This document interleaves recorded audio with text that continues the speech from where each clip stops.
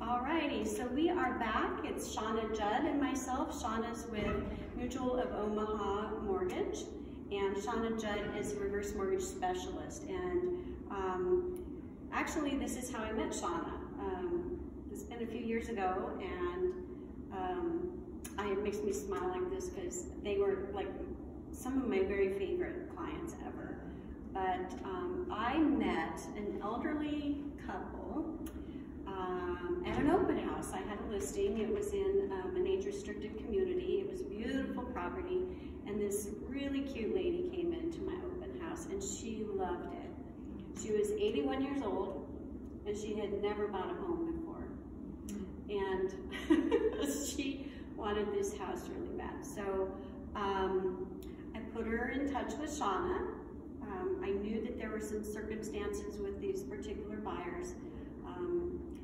With my background, my designation with the senior real estate specialist, I knew that there were some special programs available for them. So handed them off to Shana, and it was probably one of my favorite deals ever. So I'll let you talk about what you did for them. What was the situation, and how did we help them get into their first purchase at 81 years old and do a good job for them? So yes. I'll let you let you explain. Okay, will do. So, so I'm a reverse mortgage specialist, and I've been a lender for 25 years.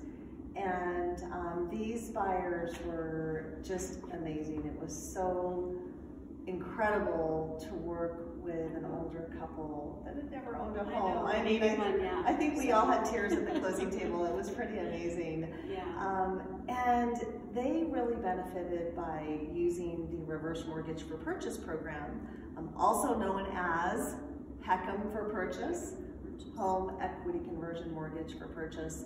They benefited because the program allowed them to double their buying power. So with this program, all they had to do was bring in their down payment. They'll never have a mortgage payment. Mm-hmm. And the situation with them is that they would have had to liquidate assets that they had with their financial advisor. And it really would have blown up their financial plan. And he was on board. Mm-hmm. They talked to him, and he said, absolutely, didn't he? Was it he was on board with it? So. Yes. Yes, he was on board, and then his wife, you know, took some education to understand, help her understand what the program was. Right. But it really allowed them to buy. They would not have been able to buy that home, and it was a beautiful home. Yeah. And they were renting. They were paying $1,500 a month to rent, and they could live another 20 years. Yeah. So. Yeah, exactly. And their rent was going up. And I couldn't believe they had been in that rental situation for what, 20 years or something, a very long time. Their landlord must love them. Right. They hate me. So.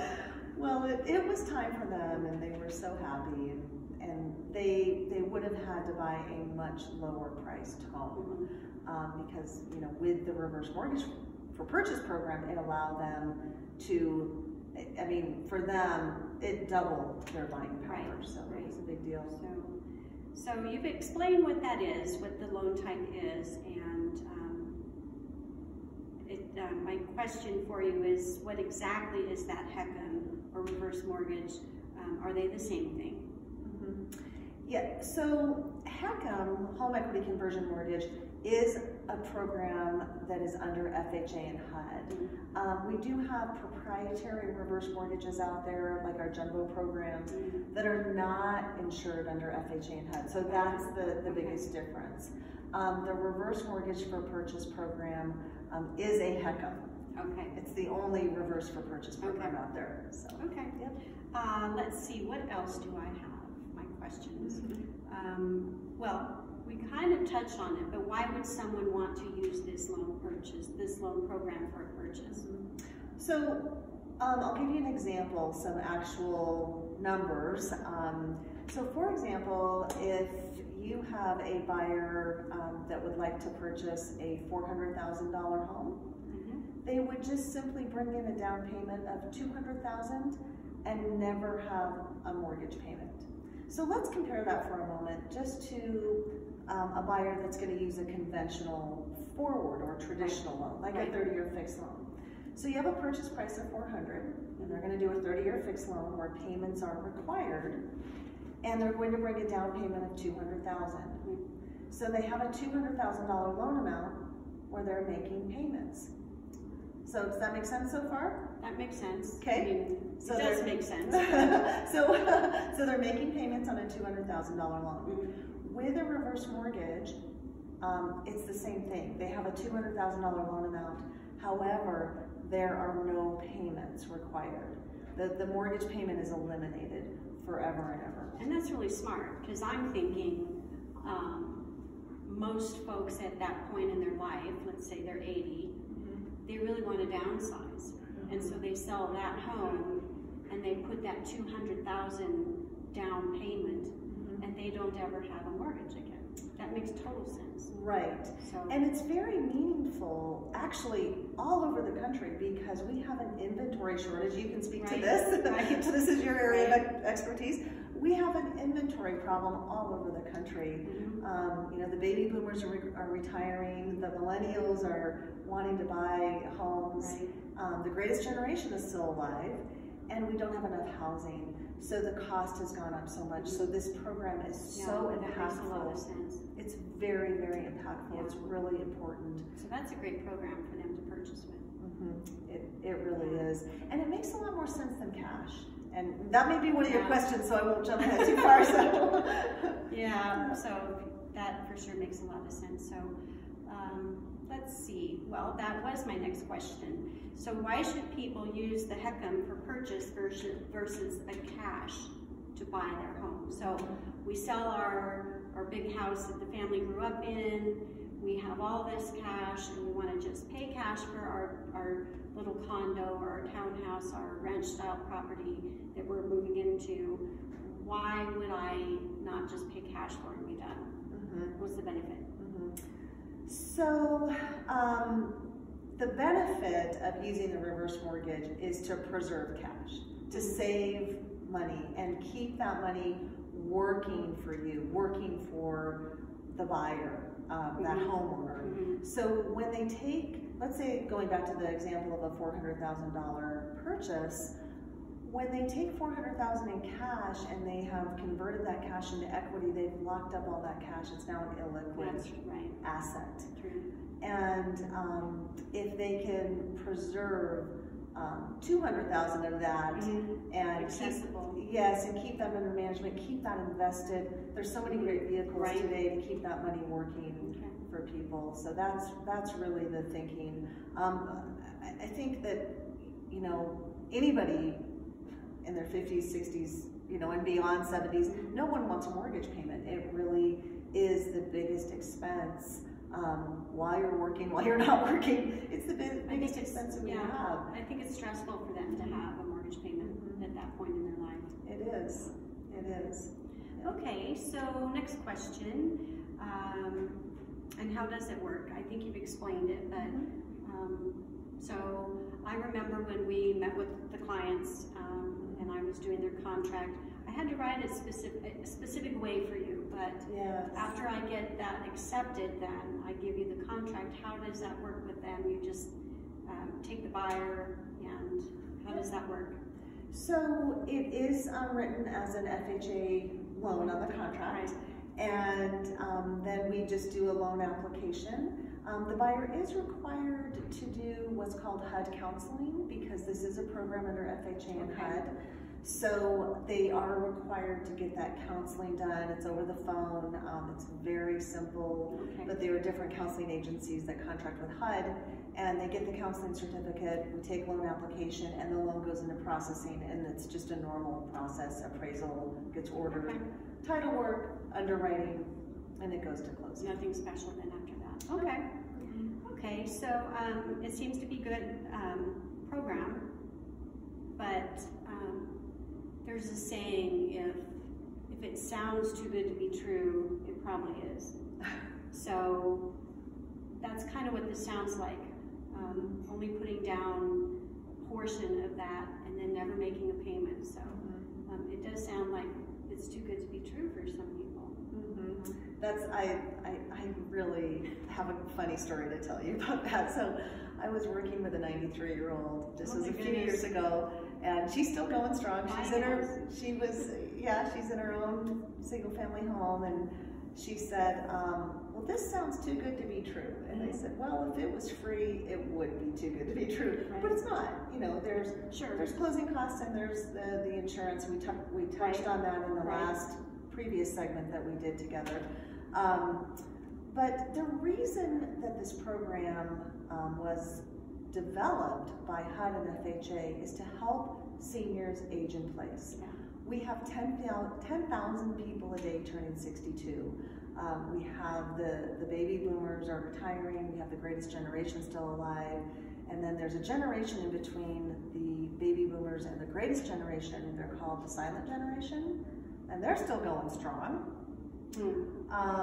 And HUD and FHA changed the reverse mortgage program to make it safer, better, completely 100% safe for the family and for the homeowners to help older adults age in place.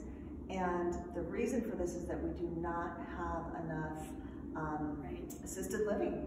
I know, I had that with my mom. I know trying to find a suitable place, it was impossible.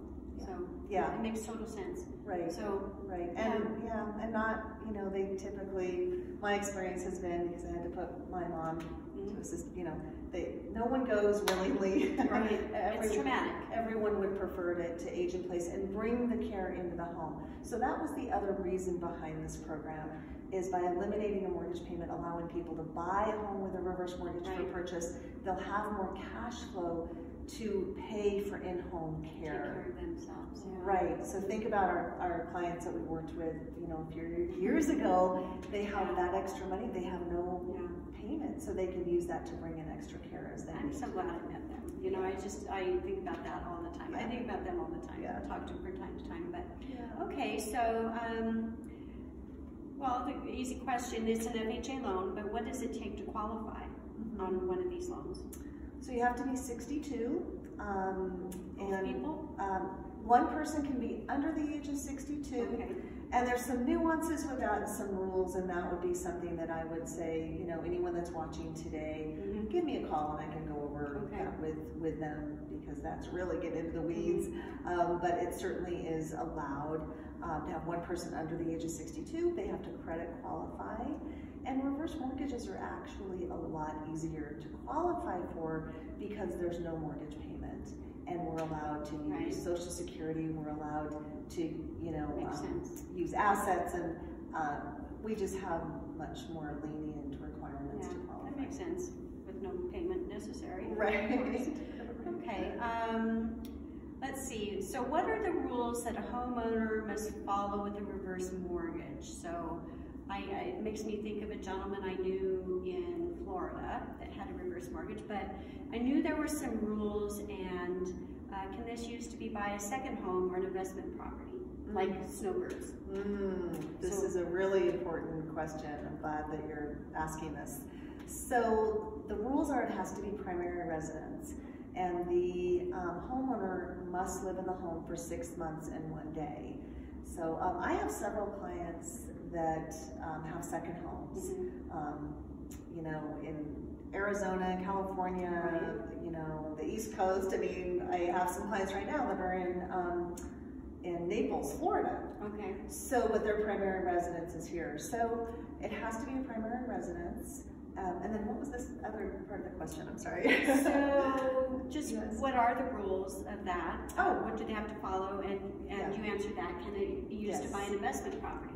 So my folks want to buy a little cottage in Naples, Florida. They like to play golf sometimes. So is an investment property, can it be a rental? Can they rent that property? They cannot rent the property with a reverse mortgage. They cannot. At all? No. They cannot. It is primary residence only. Some of the other rules are that they have to pay the property taxes and homeowners insurance and HOA dues.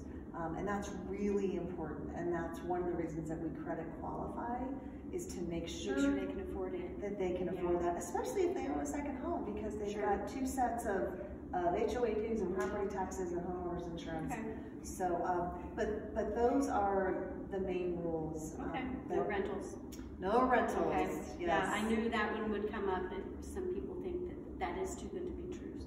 Oh, yeah, this would be. The program would be paying us. So yeah. Okay, that makes sense. My next question for you is, so the HUD counseling, and that is required, you said? Yes, the HUD counseling is required for HECM for purchase or on a refinance, and we're going to talk about refinance in our next segment. Okay. But it's very simple. They just make a phone call, get on the phone with a HUD counselor.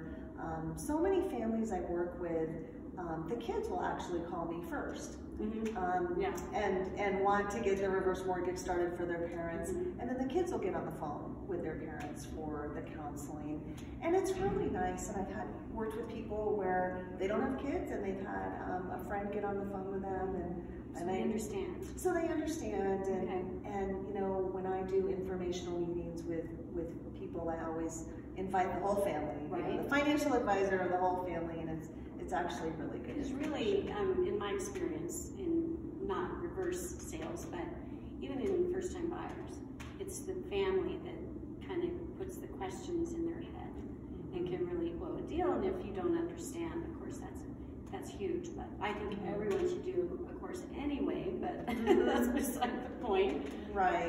So yeah, right. That's important then. Yes. Okay. Last question here. I know there's a lot of people concerned all the time because we pay taxes. Nobody wants to pay taxes, income tax, sales tax, taxes. But as it's a tax-paying citizen, because it's a HUD program, mm-hmm. am I actually paying for their program? Am I funding this program through my taxes? Mm-hmm. So this is not a taxpayer-funded program. Okay. This is funded through the mortgage insurance premium that is required. So okay. There's mortgage insurance required on the loan. There's 2 kinds of mortgage insurance. There's an upfront and there's a monthly, which is common on all FHA loans, as you know. Right. You've done a lot of those yourself. So it is funded by the homeowners themselves. And then the administration falls under HUD. And mm-hmm. of course, a portion of our taxes are going to HUD. So, you know, this is administered under HUD, right. But as a lender at Mutual Omaha Mortgage, we actually provide the program. Okay. Okay, but it's insured through FHA. Okay. Yep. Perfect. Makes sense. Yep. So I love this program because it helps me sell homes to people and feel good about doing that. I have actually sold homes to elderly people on a VA 30-year fixed, and I'm just like, and I struggled with it, but that's what they wanted to do. They downsized, but I love this program. So I'll just let you summarize then, and of course we're going to be doing the 3rd segment, talking about reverse mortgage for refinance. Exactly. Yes. So anyway, I'll let you summarize here, and then we can move on to our next one. Okay. So the HECM for Purchase program, it is really gaining a lot of traction. It's a program where there's no mortgage payment required at all. The homeowner, the buyer simply brings in the payment, and it is a win-win for everybody. It's a win for the real estate agent, for you, the realtor, because it opens up so many more possibilities for housing for people. I mean, there's a big difference between a home in the $200,000 level versus a $400,000 home. So it really is a game changer for people looking to get into the right home. So thank you for having me today, Joanne. I appreciate you. I appreciate you explaining this and helping some of these clients that I work with. Thank you, Joanne. You're welcome. Thanks, Shana.